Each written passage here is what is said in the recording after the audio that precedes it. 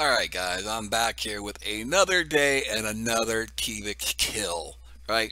First off, before I go any further, I'm not sure if you all are checking the details of the videos, but I'm giving away cryptocurrency, right? It's free. Like, all you gotta do is sign up for an account at Coinbase, watch a couple videos, answer the questions, they're giving you free crypto.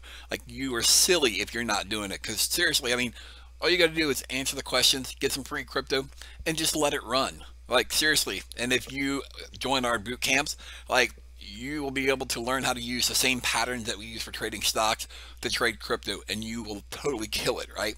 Anyways, so let's get into my TVIX trades today, right? So first off, let's take a look at the SPY real quick.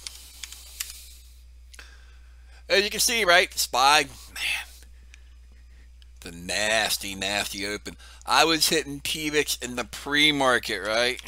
Let me show you the pre-market for TVIX. So in the pre-market, right, TVIX gapped up. Man, look at that. Like, that was nice. Gapped up, and you had this perfect little flag break right here, right? So when I hit this morning, like, I wanted to hit it right here, and I thought, well, I'll wait. And then it just kept going sideways, consolidating, and then I'm like, well, you know what, if it breaks this flag right here, I'll take it. Like, I didn't have much risk at all. I mean, maybe $1, I think it's about what I took on that, right? So I took it, and I ran up there. I sold half of it, right? And I'm thinking it's going to go up further. It just went sideways, came back down. I re-added some shares right here. And then I actually ended up getting out of my entire position up here because I thought, oh, there's no way it's going to run past 125, right? So I'm like, it's okay, cool. Because, you know, the market, SPY kind of runs different in the morning, right? Usually, especially if the SPY is down in the pre-market, it usually kind of ramps back up, at least at the open. So I didn't want to get caught with my pants down, so to speak, right? Like, I didn't want to get hit when the market opened and SPY took off, and then TVIX kind of, you know, just flushed. So I'm like, that's cool. Not wait, maybe TVIX will do something else. Because again, I mean, this market was just, I didn't feel real comfortable trading a lot of different stocks, right? And again, TVIX has worked for me for the last 2 weeks, right? So why try to, you know, change something that's not broken, right? It's working for me. So I mean, what we go through every day looking for stocks, right, that we can hit multiple times. I mean, if you can get a stock that you can play 3 or 4 different ways and rip your goal or your profit for the day, then you would be a fool to try to play multiple stocks, right? So again, TVIX has been working for me, and I'll just use the SPY chart as my guide, right? So when I see the SPY rolling over, or it's going back red, or it's going down, you know, it's breaking down through support levels, then I'm hitting TVIX with everything I got, right? So TVIX, right, started out here, and this was like the most boring part. Like, I almost thought I wasn't going to trade at all today, right? I'm like, I made some money in a pre-market, I'm good. You know, it came out here, and then it started breaking down, right? And I thought, well, shit, it's going the opposite way.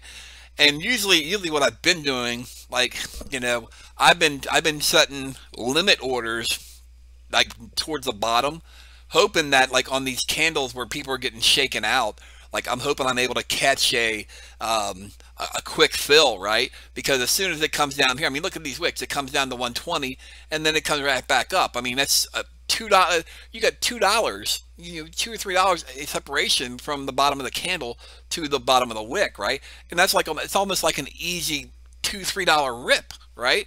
Like, I mean, that's almost taking an instant trade. So you know, and then usually if I can catch it there, you know, usually I'll just try to ride my stop up just a little bit, to make sure that I'm in the profit, right? That I don't get shook out. But as soon as I hit it right here, right, as soon as I get the green confirmation candle, yeah, as soon as I got the green candle to hold, I went ahead and hit it, and I hit it pretty good. Like, I mean, I hit it with some serious position size, right? So it goes up, and it's just a 9 EMA rider the whole damn day, right? I sold half right. I think let me check real quick. Yeah, I sold half right about here, and then I got a quarter up here, right? Because I'm thinking, like, at some point this is kind of extended. I mean, because look, the move really started at 121.66, right? I'm thinking at this point we're almost up $8. Like, there's just no way this move is gonna be sustained. And I had no idea. So it flags out, right? And I thought, okay, cool. It's going to pull back in the $9, reload there. Well, once I got that green candle to hold, I missed it, right? Because, you know, I'm human. I had to go take a pee. So I came back, right? And it was breaking above this flag. So it broke out, intraday flag breakout, pushes up. I'm like, oh my God, like this is awesome. Wrote it up, right? And it came back here, and I just kept thinking, like, you know what? I don't think it's done because the SPY was down. The SPY was like big red candles down on this. So I just went ahead and held it, right? I didn't want to dump it yet because I thought, well, you know, I just managed my stop. I just kept bringing my stop up. Just kept bringing it up. Just kept my stop right underneath the 9 EMA, right? So I figured worst case, because I'm already in profits at this point. So worst case, if it busts down below the 9, hits my stop, oh well, you know, it's still a profitable trade. So it just kept going up, going up, going up. And then like right about here, like my stress level was it was off, man. Like I just couldn't handle it no more, right? Because I kept thinking like, man, at some point it's just I kept thinking about the other day when we had that, when the Fed came out and announced the rate and we had that $9 flush, that $9 candle. It scared the shit out of me, right? So I'm thinking like at some point the bulls are going to come to the rescue or something's going to happen. Somebody's going to flip on some algos and then it's going to go shit. So, you know, I got out this point right here and I thought, you know what, I'm done for the day, right? Midday, nothing good ever happens during midday, but today was a great day for midday. So it came back and then it kind of held the 9. And I thought, well, maybe I can hit this thing again. But like, you know, I went back and I looked at levels on my daily, right? And I said, you know, I'm like, if we can get above 141, right? Like, because we had room up to 141. And I thought getting up to 138 was going to be rough.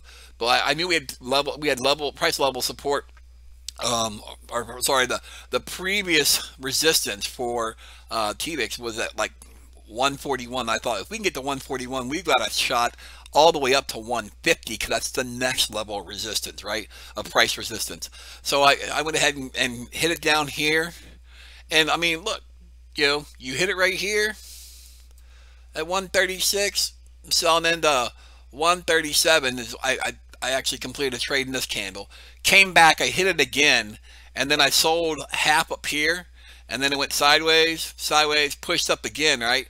And I thought, wow, like there's just no way, like it just, because it kept having a problem with 138. As soon as it hit 138, it just flushed back down. So I'm like, as long as I kept my stop and I didn't get stopped out here, I was still good. I knew we still had a chance to kind of break the 138, and it did. It broke to 138, like almost to 140. Then it got up here to 140 and it broke up to 140. I think it was like 143, close to it. Yeah, it's like 143.17, right? So like that was awesome. Yeah, actually, yeah, it broke to 143.17. So, and then at that point, you know, that was it. Like I just don't think it's got enough to run. But I mean, look, you still could have taken another trade in it there. So again, like I said, good stocks are always going to give you multiple opportunities. I mean, like I took multiple shots in the pre-market, then I took a shot 2 hours after the market was open, right?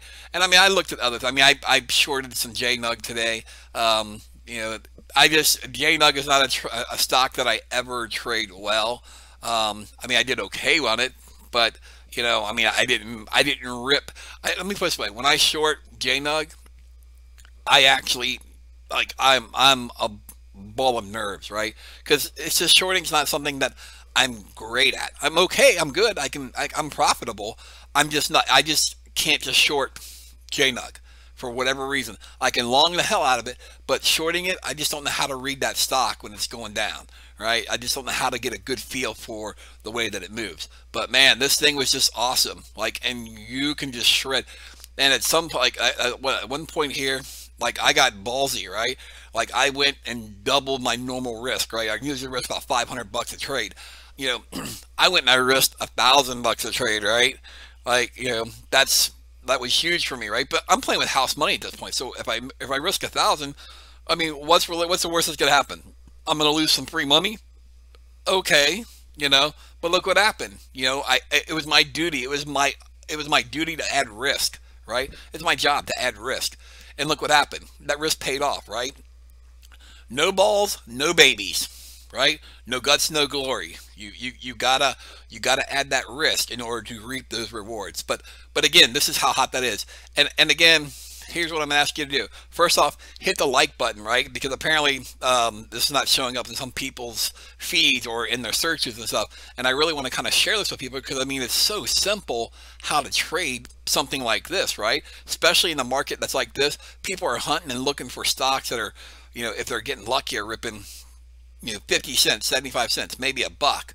I mean, dude, TVIX, look at this. It's up 36 freaking dollars, right? So you go ahead and keep hunting for those 50-cent, you know, returns, right? I'll go ahead and keep playing the $36 one, right? I like that. I like the fact that this stock, it was at what, 90, what was it yesterday? 104, 105? I'm not sure even what it was yesterday. Let's go back and look. So it closed yesterday at what? Like above 100, right? And it's up 34%. Like, that's badass. But again, hit the like button, right? Subscribe if you're not subscribed, because I'll be making a lot more of these daily trade recaps of the trades that I take, good and bad. I'm not just going to show the good ones. I just haven't had a bad trade in 2 weeks, really. So, which is kind of really awesome, and knock on wood. So hopefully the stock odds will continue to bless me. But again, like I said, if you go into the description for this video, right, and the other videos I have as well, I have links to $10 cash free from Coinbase if you sign up for it.